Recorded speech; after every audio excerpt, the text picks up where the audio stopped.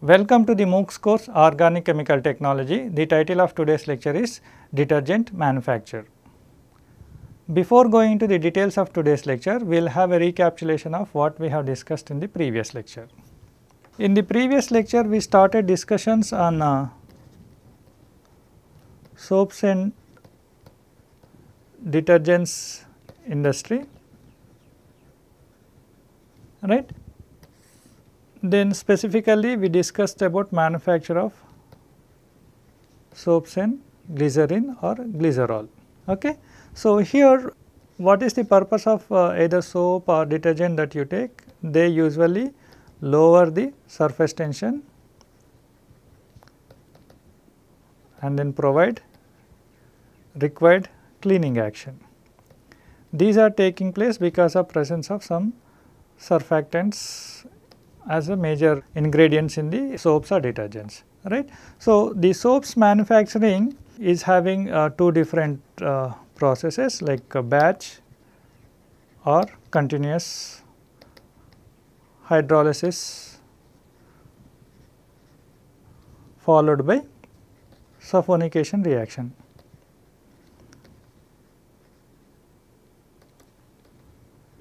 Process, right. So, here the soaps are natural product industry's output. Why? Because in India especially we use vegetable oils for the soaps manufacturing, right. How? The vegetable oils whatever are required for the soap manufacturing, they will be having fatty glycerides. These fatty glycerides, what we do? We react with high temperature water at high pressure, or we try to interact water and fatty glycerides in counter current way at high temperature and high pressure. So, that whatever these fatty glycerides are there, they will reduce into fatty acids plus glycerin, right. So, this glycerin is only 15 to 20% purity and then some impurities would be there, right. So, this we call sweet water, right. So, then this you can pass through some kind of series of ion exchanges to remove the colors and impurities, then followed by purification by flash distillation etc. to get the glycerin, right. So, this glycerin is often yellow in color. This yellow glycerin, if you do the adsorption of yellow color by activated carbons, then you get the glycerin which is white in color, or white glycerin you get which is good for the human consumption, whereas yellow glycerin is sufficiently good for the industrial applications, right. So, this is how you get the glycerin, whereas the soaps you get from the fatty acids. These fatty acids usually contain lot of moisture also because of this hydrolysis process. Then what you do, you pass this fatty acid through flash tanks to remove the steam and then moisture etc. So, that what you get the dry clean purified fatty acids.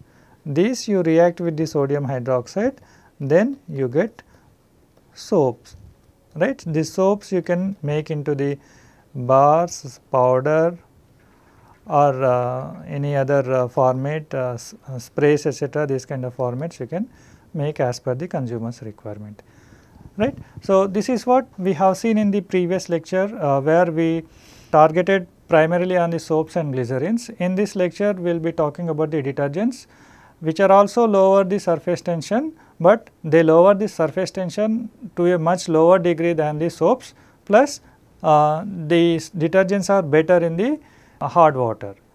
Why? Because if you use the soaps in hard water, what happens? They will form the components with the calcium magnesium ions of the hard water and then they precipitate out as insoluble lumps. So, that is not going to be good for the cleaning action. So, that will reduce the foaming action as well as the cleaning action. But if you use the detergents in hard water, what will happen? It will form some kind of components with the ions of the hard water definitely as in the soaps, but they will be either soluble in water or they will be colloidally uniformly dispersed in the solution, right.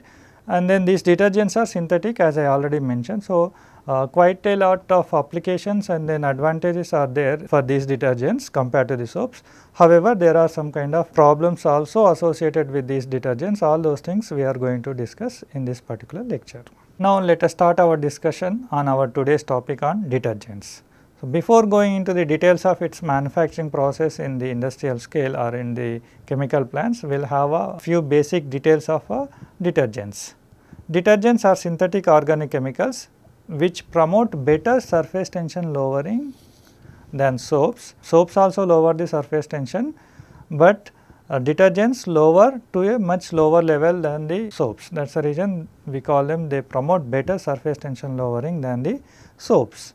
However, excessive use of detergents led to certain problems in municipal sewage plants, because in the household applications, if you are using detergents, obviously you may be using for different purposes, not only for the fabric cleaning purpose, but also for the utensils cleaning purpose also. In sometimes these are used.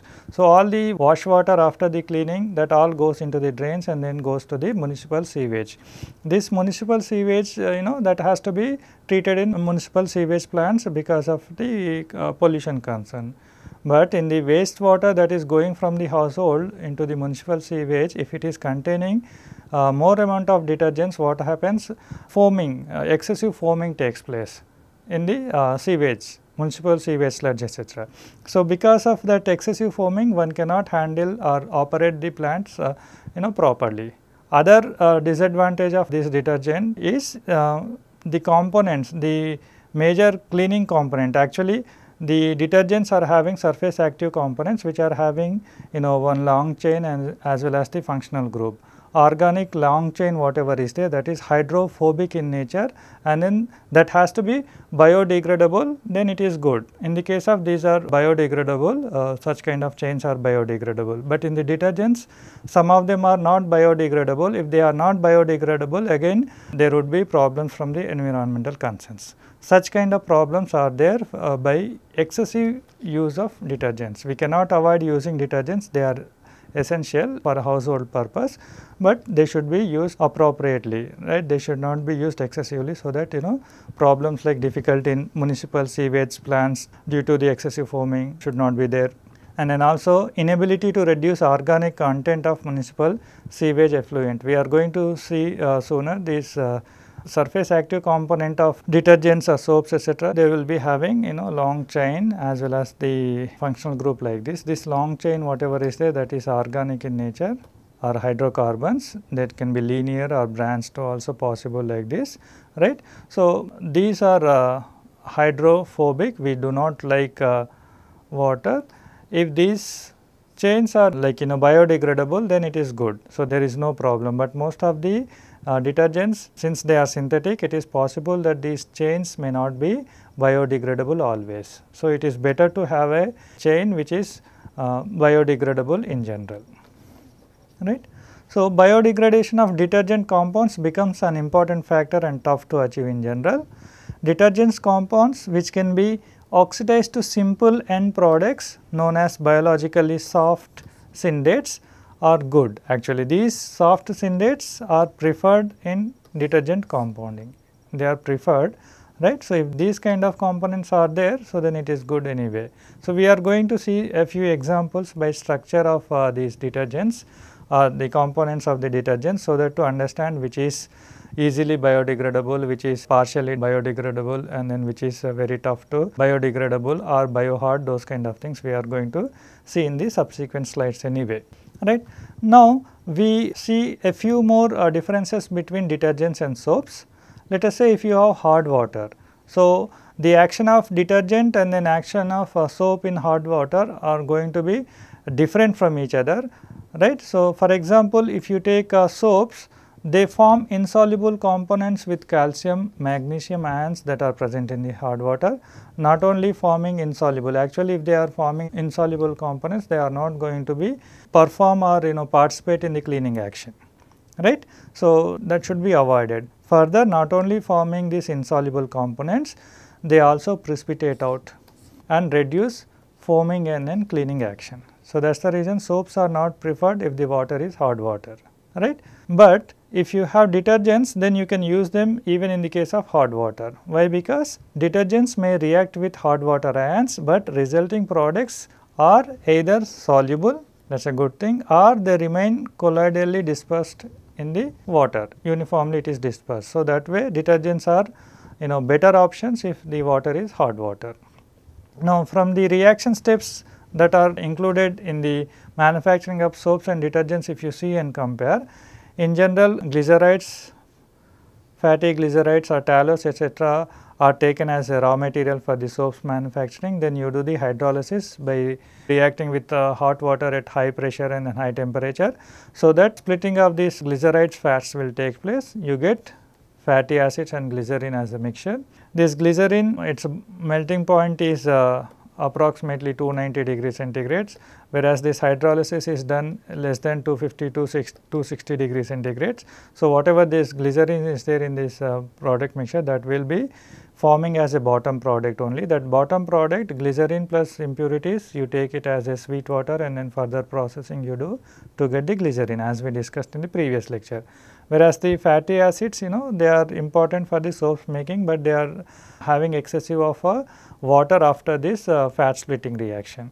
That excessive of water, what you do, you remove by passing through this dilute fatty acid through a flash tank to which steam is provided, right. So, that this fatty acids moisture content would be relieved and then pure fatty acid or dry fatty acids you get.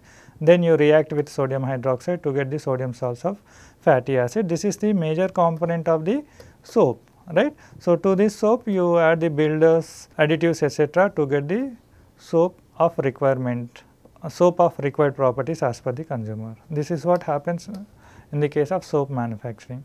Similar kind of reactions takes place here also in the case of detergent, but slightly different. Let us say here whatever the raw material is there, alkyl benzene, that organic is synthetic organic, whereas the glycerides etc. here in the case of soap, they are natural products. Okay. These synthetic alkyl benzenes, they react with the oleum or excess of 98% H2SO4 to get alkyl benzene sulfonate. Other reaction is possible, that whatever the fatty alcohols that are present are may be taken as a raw material, and then they will also react with oleum or excess of 98% H2SO4 to get the fatty alcohol sulfate, right. So, this sulfonate and this sulfate components, you react with sodium hydroxide to get the sodium salts. These sodium salts are surface active material, and now these are the primary components which are bringing required foaming as well as the cleaning action, right. But we cannot have 100% of this one. It is necessary to be added some builders and additives to increase the detergency power as well as to have the corrosion resistance as well as the antimicrobial action, bluing action etc. all those kind of requirements may be there. So, those can be brought in by adding appropriate builders. So, this sodium salts, when you add the builders, additives etc., then you get the final detergents that are in general you get in the market. This oleum is nothing but H2SO4 plus SO3. Let us say you have 20% oleum, means what? It is, if you have the 100 kgs, out of which 20 kgs would be SO3 and then 80 kgs would be H2SO4, that is what it means by 20% oleum. So, all this manufacturing of oleum etc. is part of the other course, inorganic chemical technology. There you can find details which are also available in the MOOCs portal, right. Now, these are the some basic differences between soaps and detergents, both from the manufacturing purpose as well as from the action point of view. But what is the purpose of detergents? Why do you want to prepare, or what are the properties that you would like to have in detergents? So, there are three important properties or characteristics are required in the detergents. First one is the obviously maximum cleaning power, right. Second one is the maximum cleaning per unit of the cost. It should not be very expensive. And then third most important is that the component of the detergent, they should be biodegradable. So, maximum biodegradability should be there. Now, any detergent, if you see its composition, you will not able to find out all these properties together. So, all the commercial detergents are having some kind of compromisations. One detergent may be having compromisation on the cleaning power, another may be having compromisation on the biodegradability, another may be having good cleaning power, good biodegradability, but maybe cost may be higher. Such kind of compromisations are unavoidable at the present industry situations, as per the present industry situations. So, usually commercial products are a compromise of the various desirable properties. Now, the cleaning action is the important task that we are looking forward that detergent should provide. So, how does it occur? That we are going to see now. Soil removal is accompanied by wetting, emulsifying, dispersing and or solubilizing the soil by cleaning agent. How, that all details we are going to see now.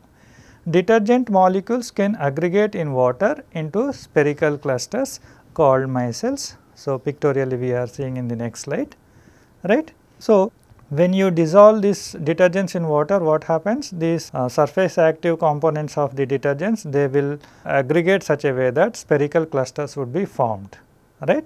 Hydrocarbon parts of the molecules gather together on the inside of the micellae, whereas the polar groups are on the outside. So, these are dissolvable or soluble in water, whereas these are not soluble in the water. So, that means this is A is one type of detergents, anionic detergents, because it is giving this whatever this major portion is, this one is there, that provides the cleaning action, organic, the chain lengths, right. So, that is having negative charge. So, then this is one example of anionic detergent, same is this one as well. So, now pictorially these are represented, these especially surface active materials like chains like this. At one end you are having functional groups and then the remaining chain is usually taken as the hydrocarbon, right. So, in the case of detergents in general I am talking, right. So, when you have so many of these things and then dissolve in the water, all these hydrophobic things kind of thing, they form together and then they join together and then form a spherical cluster like this, right. So, in this spherical cluster, so this the circles, smaller circles whatever are there, they are hydrophilic components which like the water loving component, right. So, let us say if the surrounding is all water, so they will try to go towards the water side like this, right. Whereas the tail side or the chain side whatever is there, that is hydrophilic side or hydrophilic nature they will be having. So, they try to go towards the soil or the hydrophobic surface kind of thing. In general, if you are applying this principle for the fabric cleaning point of view, the soil whatever is there, that soil usually they will be hydrophobic in nature, that will not dissolve easily in the water. That is the reason it is not possible to clean it properly without using the surfactants or the detergents. So, these micelles which are these clusters which are forming, they go towards such kind of soils because both of them are hydrophobic, they love together and then they form a clusters like this. Now, in the water, because of the mechanical agitation etc., as well as the natural tendency, these heads whatever are there, they will try to go towards the water and then these chains they try to go towards or attract the soil or attract the hydrocarbon whatever the dirt etc. is there, that will be attracted by this hydrocarbon chain, right. So, in this process the soil would be loosened and then that will come out of detached or removed from the fabric surface and then cleaning action takes place. Okay. So, oil soluble and water insoluble components such as dyes or soils etc. often dissolved into center of micellae attracted by the hydrocarbon group which is hydrophobic in nature. This process is known as the solubilization. This is only one we have taken. So, mostly such kind of actions are taking place when you dissolve detergents in water. Detergents and soaps have water attracting hydrophilic groups on one end of molecule and water repelling hydrophobic group on the other end as shown here, right. So, these special properties are used in general in soil removal. Okay. So, that is about a few basics about detergents, soaps and all those things. Now, we talk about the raw materials that are required for manufacturing detergents at the industry level. right. So, the raw materials are we are talking about common raw materials because they are not specific. One particular commercial detergent may be having one particular surface active material, other industry may be having, or other commercial detergent may be having different types of surface active material as a major ingredient. So, like different variations are possible from one plant to the one other plant, or from one commercial detergent to the other commercial detergents. That is the reason the raw materials we are going to discuss as a common phenomena rather specific to one particular product. Okay. So, common raw materials, so surfactants such as linear alkyl benzene sulfonate, fatty alcohol sulfate etc., straight chain alkyl benzenes etc., fatty acids and then fatty alcohols etc., then inorganic materials such as oleum, caustic soda, various sodium phosphates etc. are required either for the reaction to occur or as a builder or additive purpose. These inorganic materials are required. Some builders additives are also required. So, let us say in some cases these builders and additives are studied together assuming the same thing, they are having different roles. Let us say some additives are required as a anti-corrosion purpose. Sometimes fabrics tend to have the natural yellowing tendency over the period of time. So, that has to be reduced or removed. For that bluing kind of agents are required. Then sometimes if the weather is damp, so then fabrics may not be drying up easily when you do the cleaning or after the cleaning or washing the fabrics using the detergents. So, right. So, then if they are not drying quickly or within a stipulated time, so then some kind of stains are forming on the fabrics because of the bacterial activity. So, to avoid such kind of thing, antibacterial or agents should be used.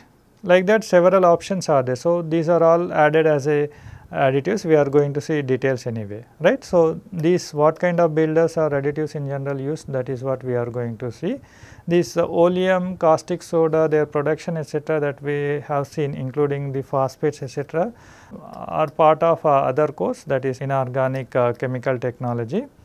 So, in that course you can find how these are being produced, but now for this part we are directly taking them. Okay.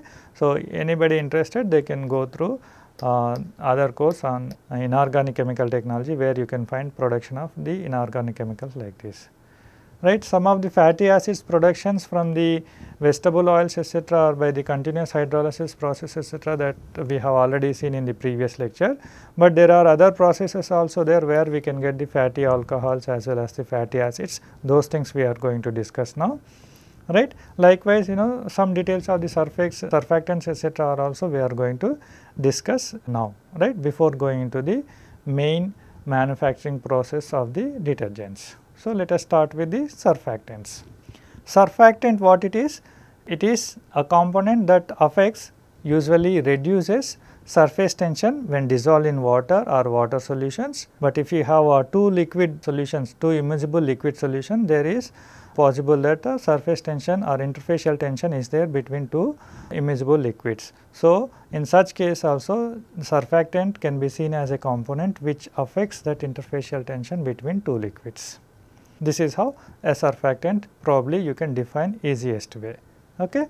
Example, organic derivatives such as sodium salts of high molecular weight alkyl sulfates or sulfonates, we are going to see their structure soon. Then surfactants of both soap and detergents perform primarily what? The cleaning action. How they do? They do it by reducing the surface tension. So, this colloidal chemistry principles are very much essential from the understanding point of view of these surfactants. Now, we are saying that either soap or detergent, they are used for the cleaning purpose. So, then how this cleaning process takes place?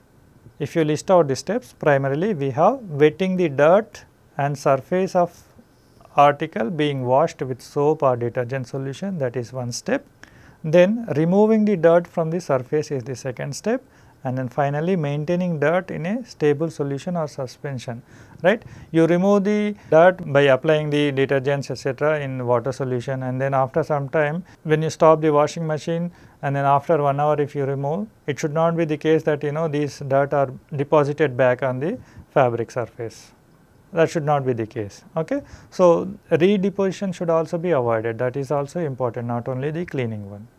So, how these occur we have already seen, but once again we see the steps here. In wash water, soaps or detergents increase the wettability of water so that it can more easily penetrate the fabrics and reach the soil, then soil removal begins. Let us say you have a fabric here, fabric surface, and then there is a stain here, right. Now, the stain if you wanted to remove, what you have to do, how these detergents are acting here, right. So, these detergents are having surface active component that we are talking about, surfactants, right. So, now it is having a kind of long chain kind of structure, long chain hydrocarbons with some functional group at one end, right. So, that long chain whatever is there, that is hydrocarbon which is hydrophobic, whereas this one is hydrophilic. When you dissolve these detergents in water and make solution to wash the clothes, and then you put these clothes in that one, then what happens, these surface active components of the detergents, they will form spherical micelles like this,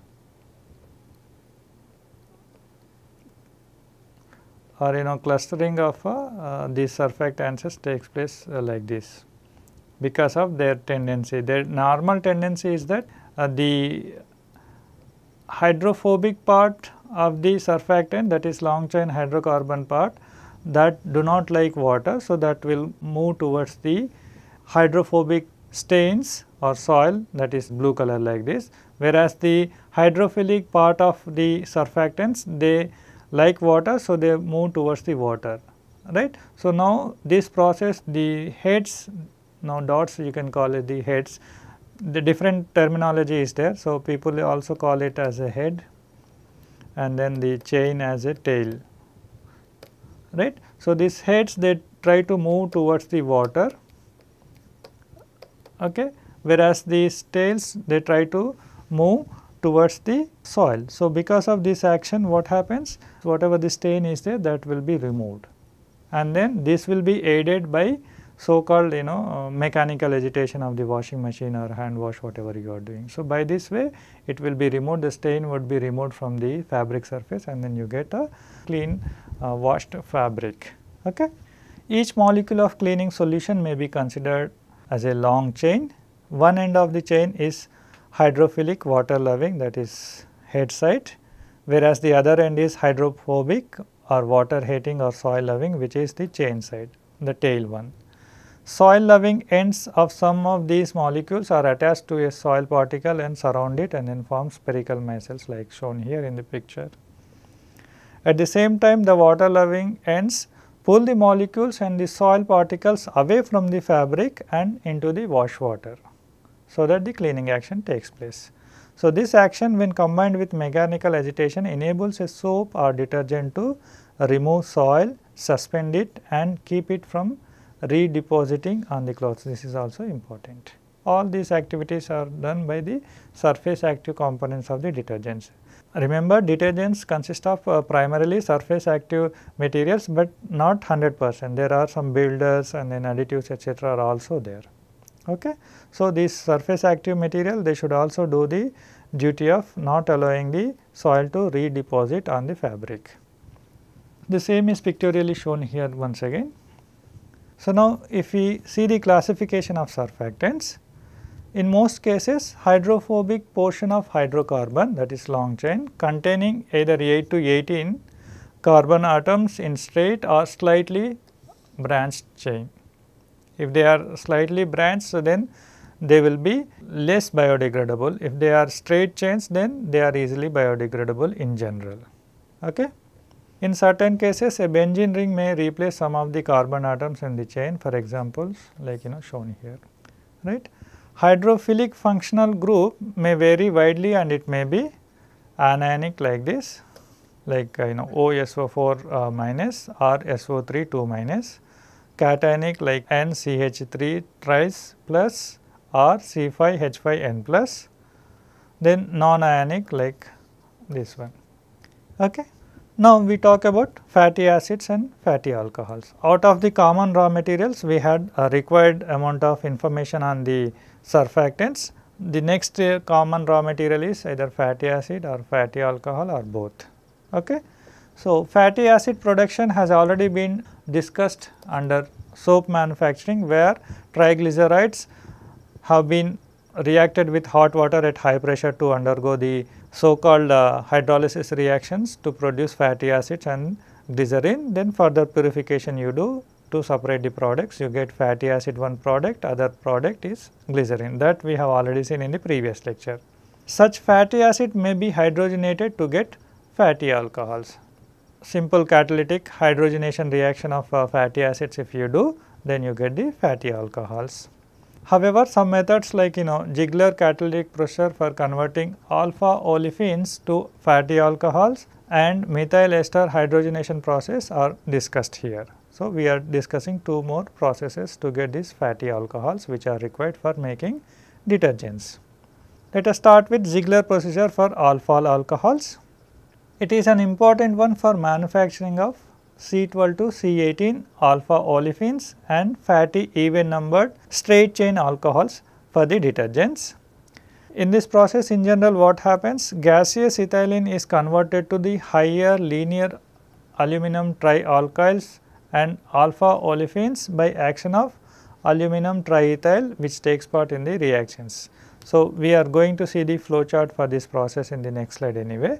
This process produces alpha alcohol homologs. Actually, alpha alcohols are produced by Ziegler procedure, right? But this is not one alcohol. There are C6 to C20 alcohols are possible like this, right? So, you get all these catalogs, so then what you have to do as per your requirement, whether it is C6 is required for you, C10 is required for you, C20 is required for you, fractionation you have to do, because in this process you get the mixture of all these things, right. So, after doing the fractionation as per your requirement, you can use the specific alcohol, fatty alcohol for your specific application.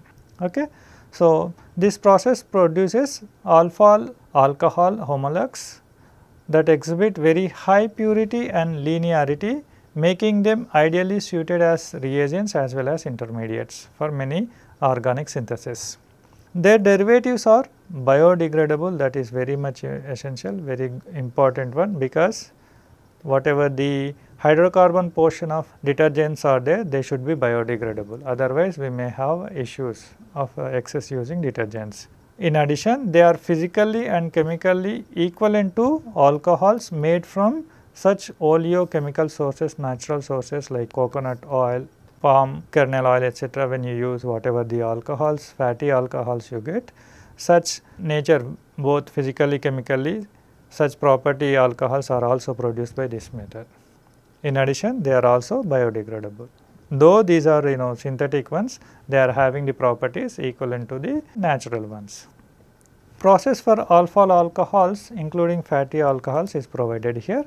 In this process, what you do? You take aluminum powder, you do the activation of this one using the hydrogen or by the hydrogenation reaction, right. So, all this activation, hydrogenation reaction and then ethylation of that aluminum powder using the ethylene has to be done. All these things are required to be done at high pressures, this 1, 2, 3 steps, right. So, when you take the activated aluminum and then react with ethylene, then what you get? Aluminum triethyl, that you can recycle back to the hydrogenation chamber as per the requirement. If not, what you can do? You can do the polymerization of that one using the ethylene, so that you can get aluminum alkyls. This aluminum alkyls, if you do the oxidation using the air, then you get alkoxide.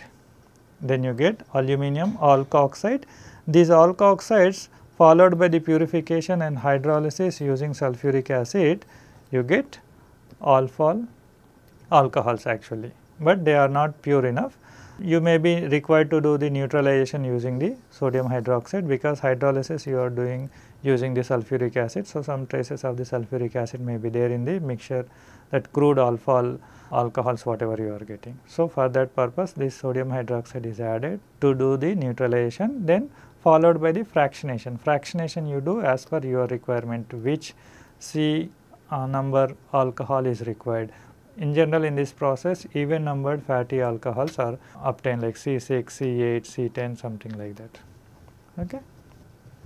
Description of the process is presented here once again. Fatty alcohols made by means of organometallic route have carbon chain lengths ranging from 6 to 20 carbons. In this process, aluminum metal, hydrogen and ethylene react at high pressure to produce aluminum triethyl. This component is then polymerized with ethylene to form aluminum alkyls. These are oxidized with air to form aluminum alkoxides. Following by purification, alkoxides are hydrolyzed with 23 to 26% sulfuric acid H2SO4 to produce crude primary straight chain alcohols. These are neutralized with caustic, washed with water and separated by fractionation. So that final alpha alcohols you can get. Now, alpha alcohols are available in various purities as well as blends and single cuts as per the fractionation how are you going to do, and then obviously when various blends or purities are available, their applications should also be too many, right. Some of the applications of these alpha alcohols are presented here. They are used in plastic additives, cosmetics, pharmaceuticals manufacturing, water evaporation retardants also, for that purpose also these are used. In paper industries, foaming is not allowed, is not good. In paper industries, froth flotation kind of operations are done in order to remove some kind of impurities, but froth flotation occurs by the froth formation by adding some froth forming agents. That froth formation should not be too much. If that is too much, then defoamers has to be added. Such for that purpose also these alpha alcohols are used. Pour point depressions for crude oil also is one of the application, or in order to reduce the pour point of crude oil, then also you can use these alpha alcohols. Also used as additives for leather and textile industries, flotation aid purpose, detergents and cleaners purpose, metal processing purpose also they are used. They are also used in agrochemicals, flavors, fragrance purpose etc., and then paints, inks, coatings and adhesive industries also these are being used in general. Okay. So, this is about fatty alcohols production by the Ziegler procedure and then applications of such fatty alcohols. Now, we try to see the procedure or the process how to get the fatty alcohols from methyl esters, right. Fatty alcohols from methyl esters process. Here methyl esters of fatty acids are also hydrogenated using a complex catalyst of Cu2 and Cu3 chromate at 21 megapascal gauge, 260 to 315 degrees centigrade to produce fatty alcohols. These esters are prepared by reacting methanol with coconut oil or tallow triglyceride catalyzed by small amount of sodium methylate. Actually, whatever the coconut oil or tallow triglycerides are there, that you react with the methanol to get these methyl esters, and then from those methyl esters you further do separation process to get the required alcohols. That is what we are going to see primarily. But here in the coconut oil we already know that fatty glycerides are there. If these are reacting with ethanol and in the presence of sodium methylate catalyst, so then sometimes what happens, if the oil is not dry enough, that may be consuming some amount of sodium methylate and forming soaps also, but you do not want to make soaps, you wanted to make fatty alcohols. So, you have to reduce or control that reaction. How it is possible? You have to use the dry coconut oil. Refined oil has to be dry enough. For that purpose what you do, refined oil is first dried by flashing at 150 degrees centigrade under vacuum of 16.6 kilopascal, so that to make sure that the refined oil is not having any moisture. If the moisture is there, then there is a danger of saponification taking place, because the catalyst is there is nothing but sodium methylate. If this drying is not done, then it will consume sodium methylate and also form soap, which is not desirable in this case. Then methyl exchange esterification reaction takes place in about hour. Whatever the reaction mixture is there, that would be settled and separated into upper layer and then lower layer. This upper layer is rich in the esters, lower layers are rich in the so called glycerin methanol etc., but both of them would also be having the catalyst. So, then these layers individually separate out to recover the catalyst. If the catalyst is still reusable, so then that would be sent back to the catalyst tank, otherwise they will be discarded as a spent catalyst, right. After removing the catalyst, those two layers whatever are there, they will be hydrogenated to get the so called fatty alcohols. Upper layer is rich in ester, whereas lower one is rich in glycerin and methanol. Upper ester layer is washed countercurrently to remove excess methanol. This washing is to recover glycerin and to remove catalyst which would poison the hydrogenation. Yield of fatty alcohols in this process is about 90 to 95%. If you see the flow chart for this process, here what we have catalyst slurry tank, in which either you have a fresh catalyst or recycled catalyst can also be taken, right. We have a feed tank separately, in which you have dried methyl esters, that is very essential, or fatty acids directly. Okay. So, if they are not dried enough, what you do, you dry them by passing them through a flash tank to which steam is provided, so that enough drying is taking place. So, then after drying of these methyl esters or fatty acids raw material, what you do, you take them along with the catalyst to the reactors, where the required hydrogenation of fatty acids takes place, okay, so that you get the fatty alcohols. So, now after the reaction, whatever the mixture is there, that would be separated out into two layers, overhead layer and then separated as a top layer or upper layer and then bottom layer. Underflow separator, after separation of this one, that material whatever is there, underflow material is there, that is primarily rich in the glycerin, methanol and then catalyst. So, that once you pass through the filter, then what will happen here, whatever that mixture glycerin, methanol and then catalyst is there, that you pass through filter press, so that to recover the catalyst and then check if the catalyst is sufficiently pure or not. If it is sufficiently usable, then it can take it as recycled to the catalyst slurry tank, otherwise it can be disposed of. Whereas the filtrate of this filtration is nothing but primarily glycerin, methanol etc., that will be collected. Likewise, the upper layer is also, that would be separated out, because it is also having some amount of the catalyst. So, those things would be removed by the overhead filters. Those catalysts will also be checked whether they are good enough to recycle, otherwise they will be discarded as a spent catalyst, right. So, the filtrate from these overhead filters are there, primarily they are either esters or alcohols, fatty esters or fatty alcohols. They will be taken to the fractionation column, where water and methanols are separated out as a top product, because water and methanol are more volatile compared to the crude alcohols that are present. These alcohols are collected from the bottom as the bottom product, whereas the water, methanol etc., are collected from the top as the top product. This is the methyl ester process to get the fatty alcohols. Right. Now, we have seen the surfactants. Until now also we are discussing about the common raw materials required for the surfactants manufacturing. So, surfactants we have discussed, fatty acids, fatty alcohols we discussed, right. So, now what we are going to discuss? We are going to discuss about the builders. Builders and additives are sometimes taken combinedly, but however we are discussing separately. These builders are usually used to increase the power of a detergent. They boost the detergent power. Some example are complex phosphates such as sodium tripolyphosphate, and it is the most extensively used one. They are more than water softeners because they not only sequester water hardening calcium and magnesium ions, right, but they also prevent redepositing of soil from wash water on fabrics. So, both of them are important. So, sometimes if the surface active material is not sufficient enough to prevent the soil to redeposit on the fabric, such duty can be taken care by the builders as well.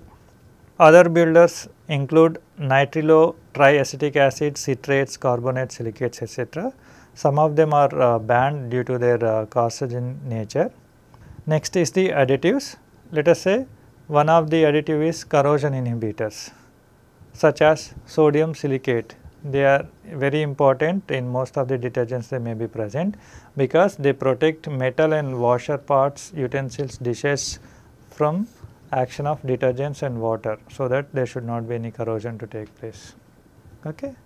Next is anti-redeposition agent. We do not want redepositing of the soil onto the fabrics. So, that can be avoided if the soil is properly suspended or dispersed in the water, and then that can be done properly by using CMC solution, that is carboxymethyl cellulose solutions. Then fabric brighteners. Usually fluorescent dyes are used because they make fabrics look brighter. How they do it? Because of their ability to convert ultraviolet light to visible light, and two such dyes are given here, chemical names are given, both of them are sulfonates. Bluing. These additives improve whiteness of fabrics by counteracting natural yellowing tendency. In general, fabrics have the natural tendency of yellowing over the period of time. That can be reduced if you add additives like bluing additives.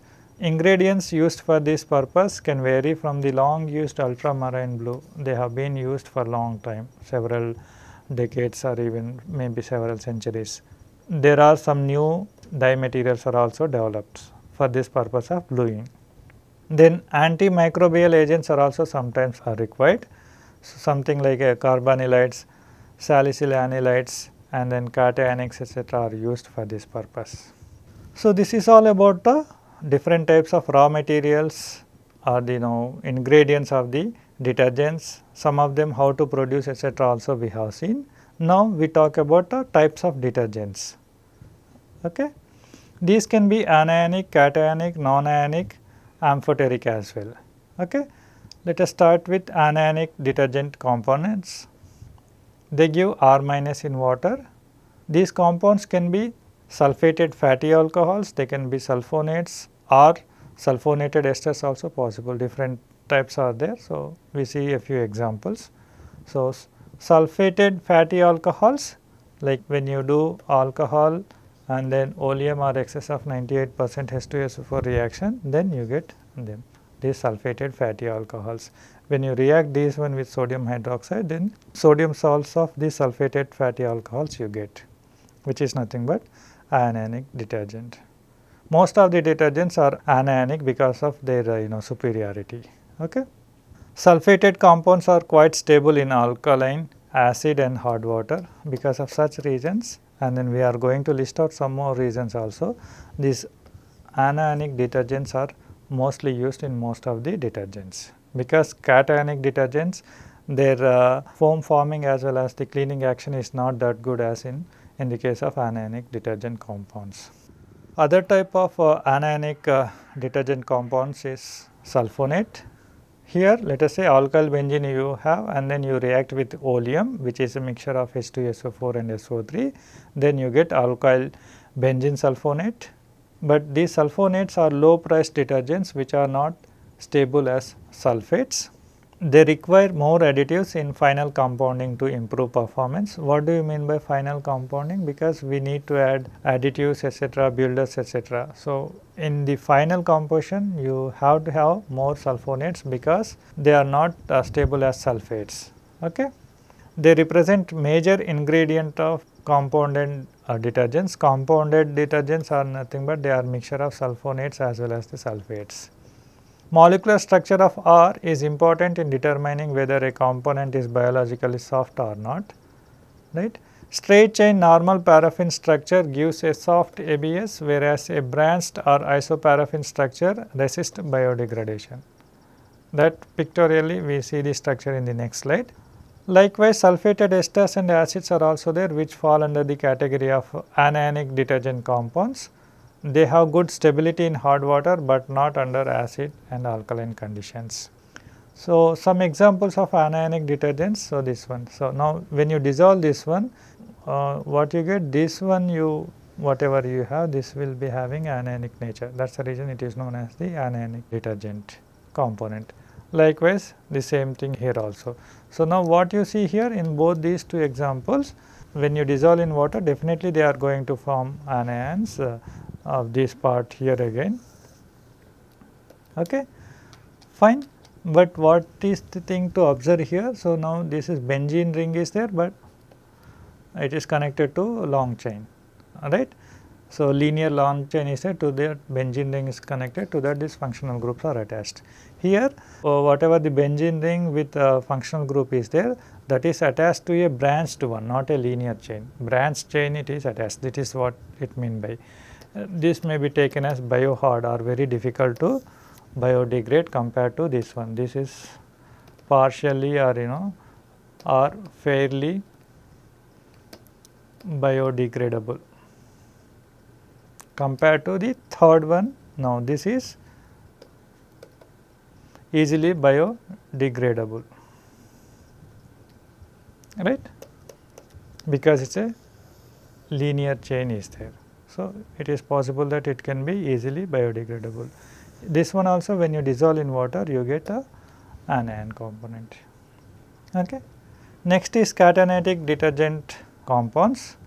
They give R plus in water, do not have strong detergent characteristics, but do have germicidal properties. Okay. These are also important. Non-ionic detergent compounds, if you take some examples like alkyl aryl ethylene oxide derivatives, aliphatic polyhydric alcohol esters, fatty acids, amides etc. are used as a non-ionic detergent compounds. These non-ionic compounds produce little foam, but good thing is that they possess excellent soil removal action and grease emulsification characteristics. So, wherever this grease etc. are there, and then you need excellent soil removal characteristics, so then better to go for non-ionic detergent components. Next is amphoteric detergent compounds.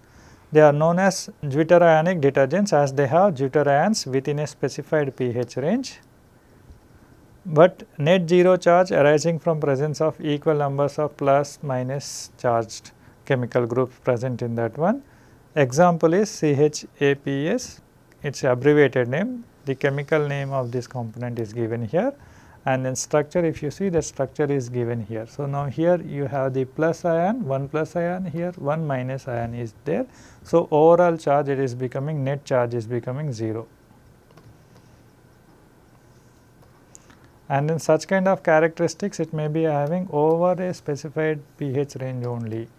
That is the reason these are not categorized as non-ionic detergents. They are specially categorized as amphoteric detergent compounds. Now, detergent builders are essential compounds used for various purposes such as foam forming, brighteners etc. Phosphates such as sodium tripolyphosphate and tetrasodium pyrophosphate used, that is 30 to 50% in detergent formulation to extend the foam. When these components are present, then foaming is better. Sodium carboxycellulose, if you use, that will improve the soil and dirt suspension. It will not allow the redeposition of this soil and dirt onto the fabric. For that purpose it is used, like carboxymethyl cellulose as well. Fluorescent dyes as brighteners they are used. In order to avoid corrosion of aluminum or other metal parts of the washing machine etc. or utensils etc., sodium silicates are used. Zeolites as alternative phosphorus free builders being used in general nowadays. Now, we talk about methods of detergent manufacture. Two anionic type detergents are mostly used in India, and we are going to discuss about them only, because they are mostly used in India as well as in other countries also, because of their merits compared to the cationic as well as non-ionic detergents. One is the sulfated fatty alcohols type, other one is the alkyl aryl sulfonates type. So, sulfated fatty alcohols type detergents, they are manufactured via following steps. High molecular weight alcohols such as the group from lauryl alcohol up to olyl alcohol are used. These are derived from coconut oil either by catalytic hydrogenation or by sodium reduction. So, we see both of these processes. Then sulfating of these alcohols follows to get detergents as per the requirements. So, we see these two steps and then we see the reactions for this step as well. Catalytic hydrogenation of coconut oil. Hydrogenation is done at high temperature and then high pressure. Temperature is approximately 200 to 300 degrees centigrade, whereas the pressure is very high, 100 to 200 atmosphere. Catalyst for this purpose is copper salts. In addition to hydrogenation at carboxyl linkage, saturation of double bonds also occur, which is not desirable in the case of best detergent action. If there are no double bonds, that is good for the edible oil purpose, but it is not good in the case of detergents. In the other method where sodium reduction of coconut oil is taking place, so along with esterifying alcohol, molten sodium is slowly added to coconut oil in an aliphatic solvent.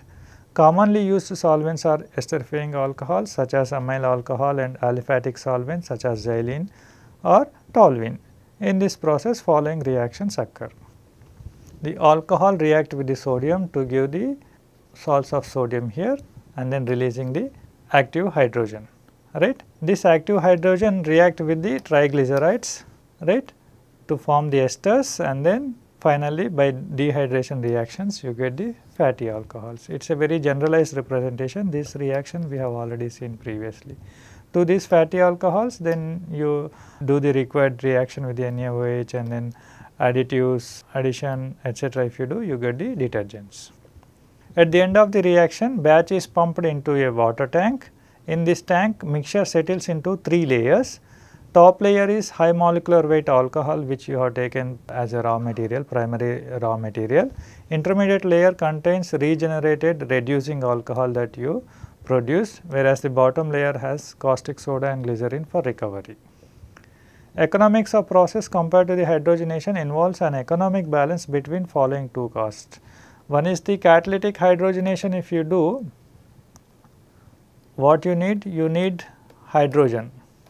Hydrogen at 100 to 200 atmosphere and 200 to 300 degrees centigrade is very dangerous, very dangerous. So, then in which such reaction is taking place, that equipment has to be constructed with such a kind of high cost material.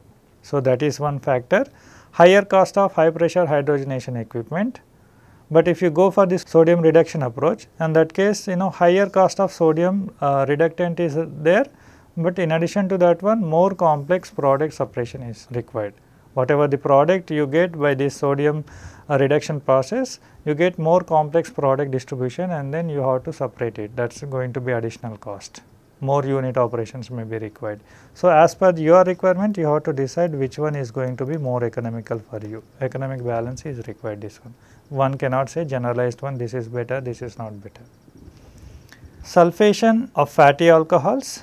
Oleum or an excess of 98% H2SO4 is added to purify fatty alcohols. Then acid sulfate is then converted to the sodium salts by this reaction. So, now here whatever the fatty alcohols are there, they are reacting with the H2SO4 to give the acid sulfate, which are reacting with the sodium hydroxide to give sodium salts.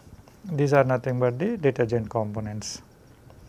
Any excess sulfuric acid is there, that would be neutralized, and sodium sulfate is usually left with the entire mixture and dried. The last slide of the lecture is alkyl aryl sulfonates. Compounds under this classification are prepared in 3-step process using economic petroleum raw materials. Here in this process, kerosene feedstock may be fractionated by molecular sieve process in vapor phase. These molecular sieves are nothing but the adsorbents, which are synthetic zeolites having controlled pore size. They are having several applications, but what they do, they adsorb internally the normal paraffins, which are required for for this process. That is a good one, but they do not absorb isoparaffins and then cyclic hydrocarbons.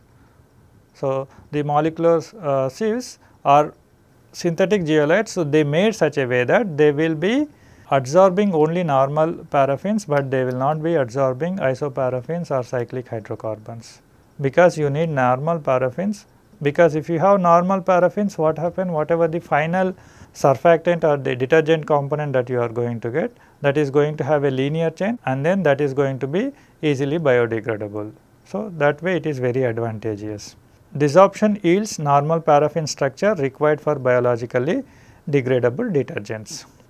Where fractionation is not used, an economical mixed aryl component results with a substantial fraction as isoparaffin, which is biohard, not easily biodegradable. That reactions taking place in this process, whatever the normal paraffin that are being separated from the petroleum feedstock, they undergo chlorination reaction to give alkyl chlorides. These alkyl chlorides react with benzene, so that alkylation reaction takes place in the presence of aluminum chloride catalyst to get aryl benzene component. This aryl benzene component further reacts with oleum to give aryl benzene sulfonate, which is the important component of this detergent. And then now to this one you add the additives, builders, etc., to have the final so called detergents as per your requirement. Okay, this is all about detergents, their raw materials, classification of detergents, manufacturing of the detergents. With this we complete our discussions on the soaps and detergents industry. References for this lecture are provided here. Thank you.